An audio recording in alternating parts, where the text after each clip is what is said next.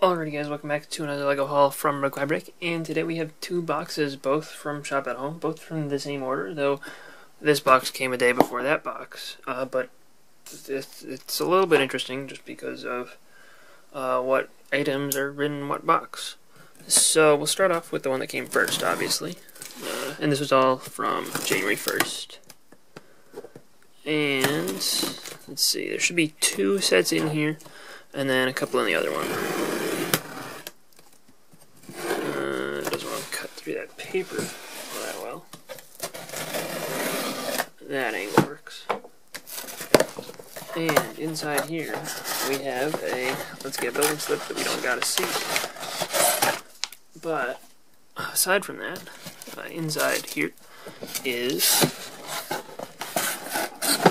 the Harry Potter Charms class and the Transfiguration class.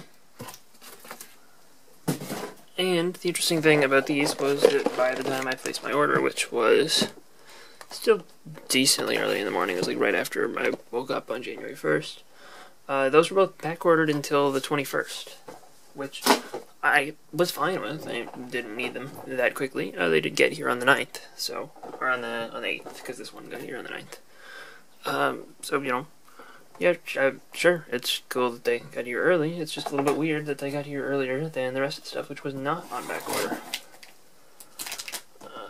But, speaking of the stuff that was not on back order, you might be able to guess, at least partially, what's in here. Let's see, what is this? I'll find out if there is a LEGO store near you.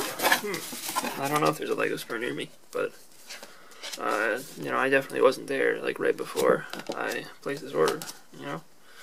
But there's also an ad for Legoland New York opening spring 2021, so I guess it is opening again still. We don't need that. But inside here, we do have the room of requirement, just because, I don't know, I didn't feel like I necessarily had to get 3 of the books right now.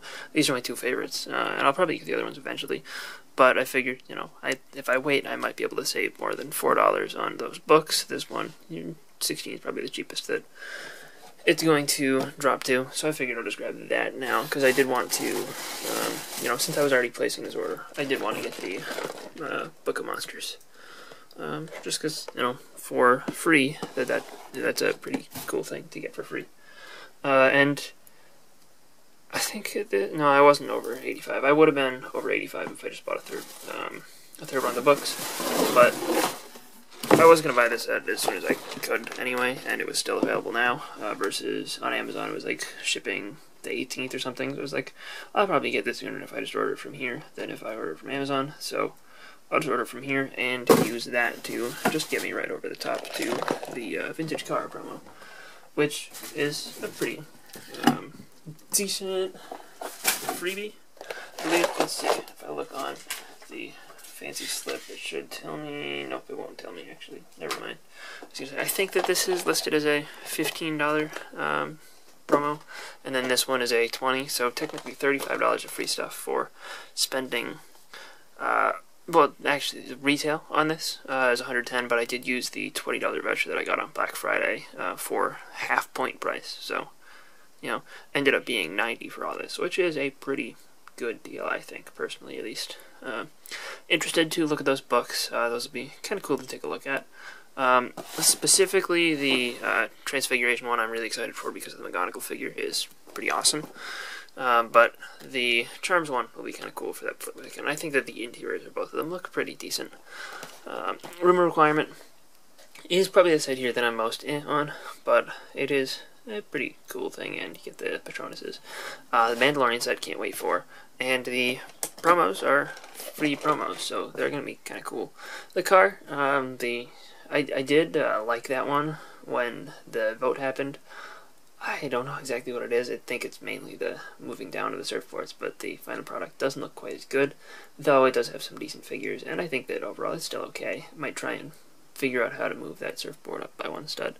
And the Book of Monsters, I was always like, it's okay. Definitely wasn't going to spend $75 on Harry Potter stuff back when it was first available at Barnes & Noble, because there was nothing that I wanted to spend retail on.